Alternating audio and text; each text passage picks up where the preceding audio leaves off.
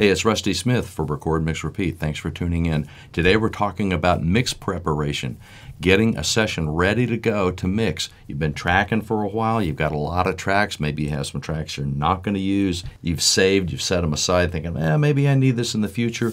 You've got a lot of stuff to clean up, and you want a session that's going to be performing really efficiently so you can use a lot of plugins when you're mixing. There's a way to do it, and I'm going to show you how. Let's go.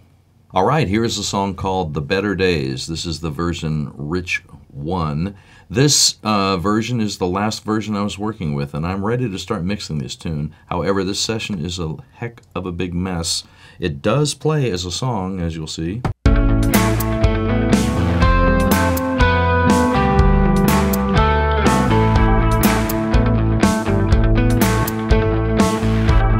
It does play, but the session is a mess. So, we got to clean this up before we start mixing. We have to remove the material that's not going to be used in the mix. We have to get rid of all the alternate takes and different layers underneath the tracks. And we need to transform some instrument tracks into audio. Main reason is because we know we're going to use what those instruments are generating. We don't need to have them operating anymore. We're going to render some plugins, i.e., like for the bass amp or some guitar, some virtual amplifiers and effects, so that we can clear up processing space and just clean the session up.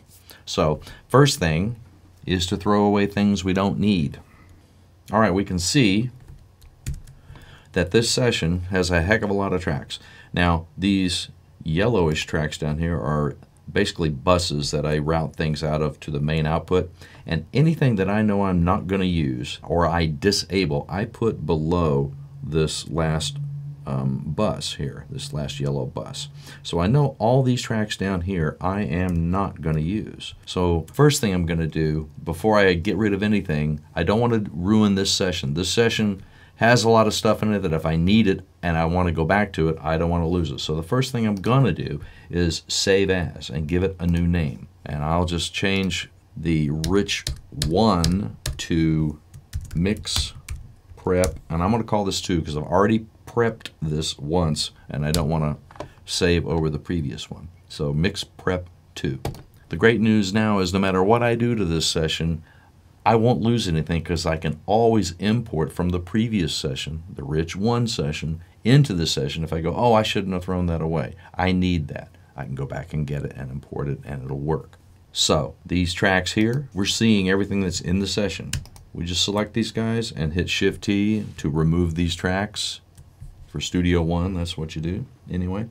It didn't remove these tracks because, hello, these tracks were in folders. It removed the folders, but anything that's in a folder it won't remove. Now we'll select them and Shift-T and get rid of them. Okay, that's done. Excellent. We've gotten rid of all the stuff that's not going to be used. Now we got to get rid of alternate layers. Any track that has layers to it, I'll probably get rid of, except for the drum MIDI track. I'll keep that. I'm not going to get rid of that quite yet. This DI bass here, it's going through some processing. You can see here that there are several edits in here punched in, and it's a comp. So what I'll do first is I'll go look at each one of these edits.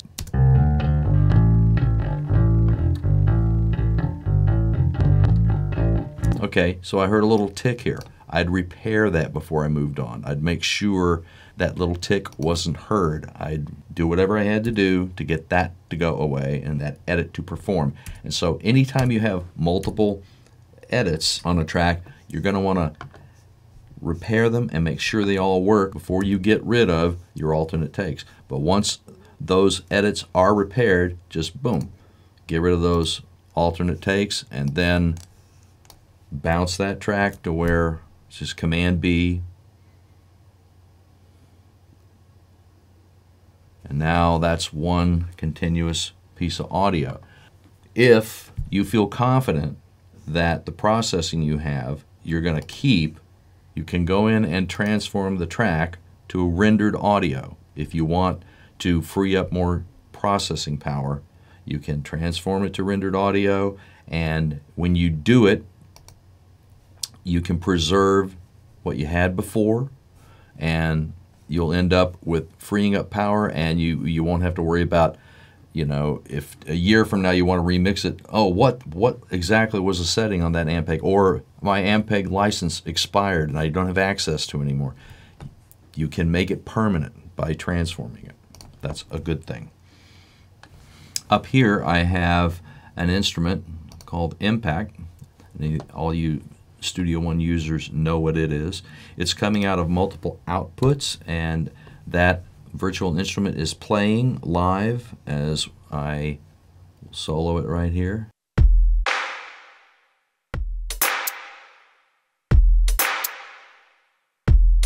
So it's coming out of separate outputs, but I know I like what I have here. I know I'm not going to change it, and I like everything that I've got going on, and it works in the song. So what I'm going to do is, on this instrument, transform to an audio track.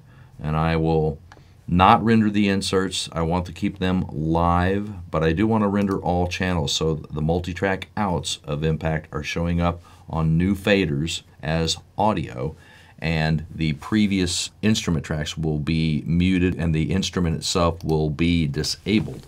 So this frees up processing, and it keeps my, right here, this stuff that says snare, hat, trumpet, all these things here, they will be now become audio tracks. That frees up processing, and I still have the beauty of being able to get my hands on it when I'm mixing. And there, that's a good thing. So that's transforming an instrument track to audio. Good idea when you're prepping a mix. Next thing, same thing here. This is a multi-instrument. It shows up on multiple tracks. It's doing this.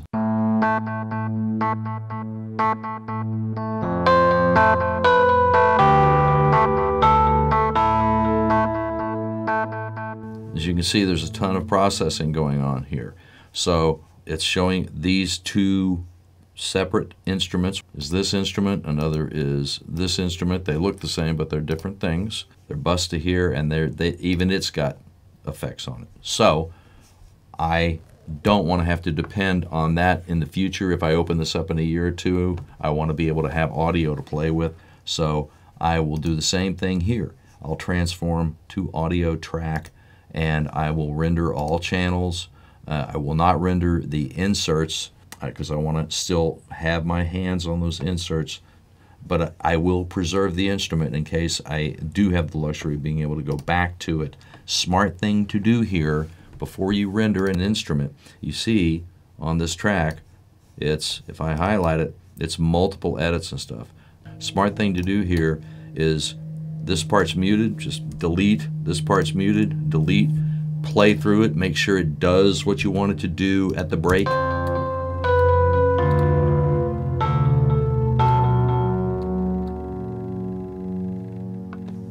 Make sure it's doing what you want it to do, and then all these different edits here, when you transform to audio on an instrument, you're going to want to have your MIDI as one event.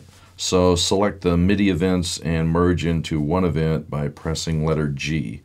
This eliminates crossfade issues. So it's a good idea to have it as one MIDI event. Same thing here. This is an organ, a little Hammond organ plug-in.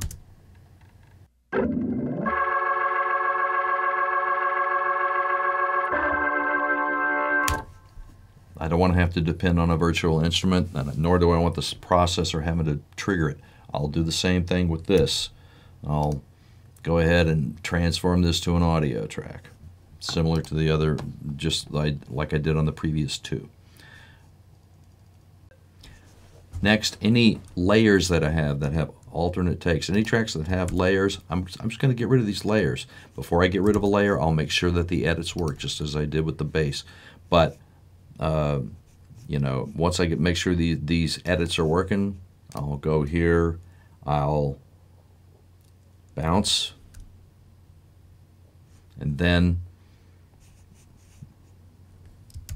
I'll just get rid of that layer. I don't need it. I've committed. I've been listening to this for weeks, and I know it works. Here, this is muted. I know I don't use it. On this layer here, I get rid of it, you know. Just see you later. I know I'm not using this. Delete them. Commit. Boom. All right, you're cleaning things up, making things better for your mix. You can always go back and get it from the previous session. You can import it in. Okay, so once you've done this and you've gotten these things cleaned up, your layers, etc., you go over here, go ahead and just save your mix prep. Then we'll go over to our browser and we'll look in the pool. And in here, you'll see not used or whatever, right click and say remove unused files. And there will be a whole list of things because you've just gotten rid of this stuff, right? Make sure you don't check the delete files permanently box. You don't want to do that. And then you say, yeah, get rid of these files. And then you save your session again. Go ahead and save it again. Now this session knows what to look for when you open it. But we don't want to open it from where it lives now. What we want to do is go over here and we're going to save this to a new folder. The thing to do now is pick a location that you know you want it to live, okay? And after you do that, you save there and you'll have a much smaller session. And here I'll show you exactly what happened. I'm not going to save this because I've already done all this one time. All right, here's a song, the Better Days folder that I've been working with for the last couple of months, and here is the file that we started out with, Better Days Rich 1. Okay, and here, over here is the Better Days Mix Prep folder, and here is what I did yesterday or the day before in order to prep the mix for this song. Now if we look, we'll look at the information for this folder here, and it contains 6.5 gigabytes of information. All right. And if we look at this one here, it contains 2.5 gigs. It's 4 gigabytes smaller, and it is not triggering a bunch of virtual instruments. And I can use this session to mix from and have a lot more CPU power available to me because the session is not trying to do as much as the other session was, because I've committed and turned things into audio. That's much easier for the session and the software to run and my computer to run. Plus, I can raise the size of my buffer in the software up to like 1,000 samples, or 1,024 samples, instead of where I had it at 128 samples, and it will run a lot smoother, and I will have the ability to use all the plugins I want to use. It's just a heck of a smart thing to do to get your session smaller and running more efficiently before you start mixing. I hope this helped you. I'm Rusty Smith for Record, Mix, Repeat. Please subscribe if you like what you see, and please come back.